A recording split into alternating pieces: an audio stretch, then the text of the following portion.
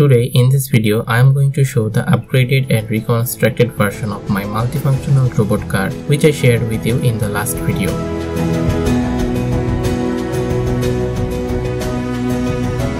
With this project, I first got introduced to teamwork. Our team consisted of 3 members, myself, Naim Islam Shanto, Group 16, Batch 24, Tiaruddin Siam, Group 2, Batch 24, and Ifat Chaudhary, Group 17, Batch 25 from Notre Dame College, Dhaka. We were basically inspired to work on this project for Codever International 3.0. The Bangladesh selection round and final qualification round was held in Dhaka Residential Model College. We emerged as champions in the regional selection round and secured the second runners-up position in the Bangladesh final round. Unfortunately, due to a lack of funding, we were unable to participate in the international final round held in Dubai. Nevertheless, the experience of building this project as a team was invaluable. Let us now delve into behind-the-scenes journey and explore the functionalities of this rover.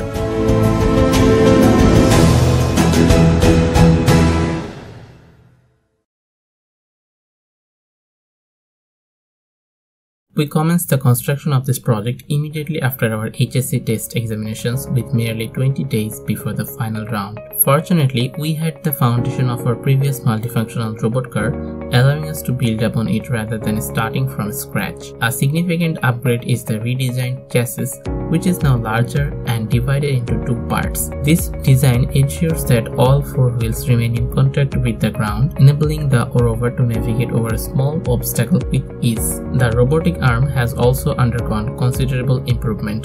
The earlier version was limited in functionality, but the new arm is notably more capable and practical. We have designed a custom servo mechanism for the shoulder using a 100 RPM gear motor coupled with the control circuit of an SG90 servo motor. Additionally, we have introduced 3D printing to the project for the first time, utilizing it to create new gripper. We have further enhanced the project by integrating a water pumping system. A small submersible DC pump is used to draw water, which is then dispensed through a nozzle. To provide a visually appealing finish, we selected transparent acrylic sheets as coverings, which beautifully exposes the internal components. The line follower and obstacle avoidance systems have been significantly upgraded. Previous project used one sonar sensor attached to a servo motor for calculating distance in one direction at a time. But in this version, we have installed 4 sonar sensors, allowing simultaneous distance measurements in 4 directions.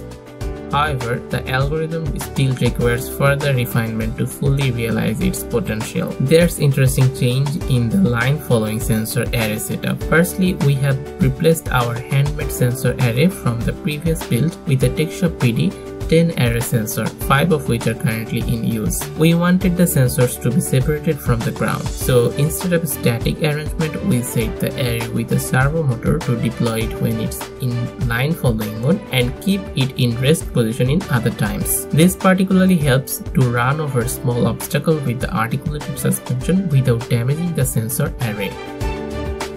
Lastly, we have incorporated LEDs at the 4 corners, within the water tank and on the robotic arm. These lights serve dual purposes: navigation in low light conditions and visual signaling.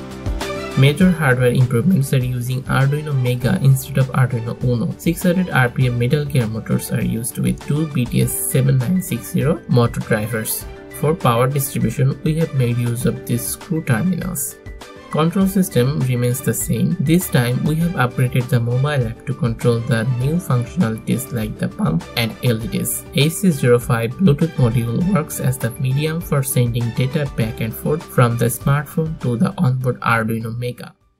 Now let us proceed with a demonstration of all the features, starting with obstacle avoidance.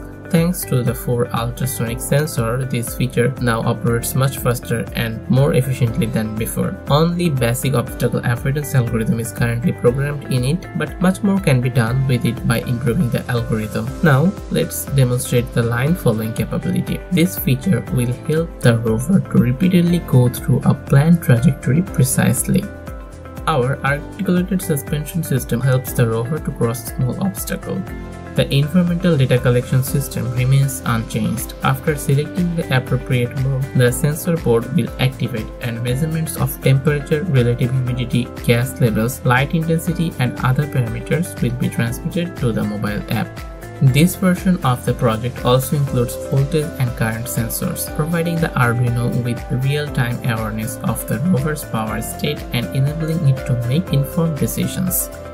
We are using an ACS712 sensor for current measurement, and a simple voltage divider made with 3 resistors serve as the voltage sensor. One important thing to mention here is that the content of this display can be changed from the mobile app. Notice that when I press this button in the app, the content of the display is changing. On a startup, it will be showing the title of the rover, then comes the LFR air readings, sonar sensor readings, voltage and current sensor readings, current positions of the servo motors of the robotic arm. This is particularly helpful for debugging and setting threshold values. Then comes the lights. We can individually control each LED from the app. Besides, there's pattern button which sets the lights to be glowing in a specific pattern, but the patterns have not been implemented yet. Let us explore the most fascinating part of the project, the robotic arm. This manually controlled arm is capable of picking objects and placing them at different locations.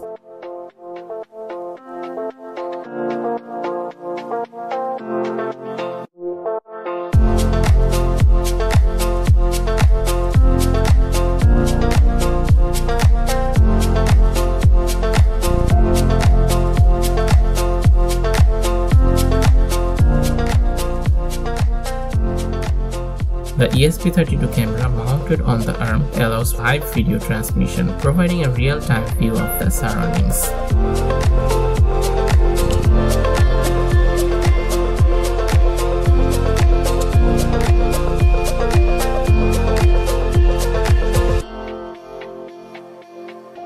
Our final feature is water pumping system. First, we will have to refill the tank manually. I have planned to make this feature automatic, where this rover can itself refill water from nearby water body.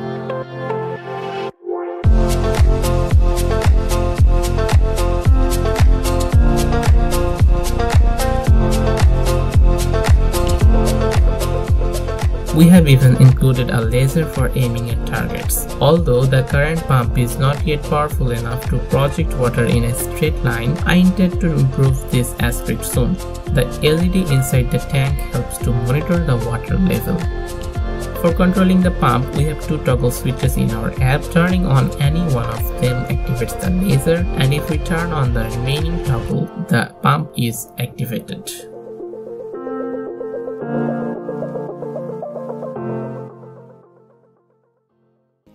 This project, which has been a significant learning experience for us, would not have been possible without the dedication and hard work of my teammates Ithiar and Ifaz. I extend my heartfelt thanks to them for their invaluable contributions. Like our previous project, we continue to explore and learn new concepts such as the robot operating system, computer vision, robot kinematics, and several other advanced topics, with the aim of making this project fully autonomous. Our next objective is to integrate all the existing systems using the ROS framework. This will enable us to implement advanced functionalities such as automatic object detection and manipulation by the robotic arm.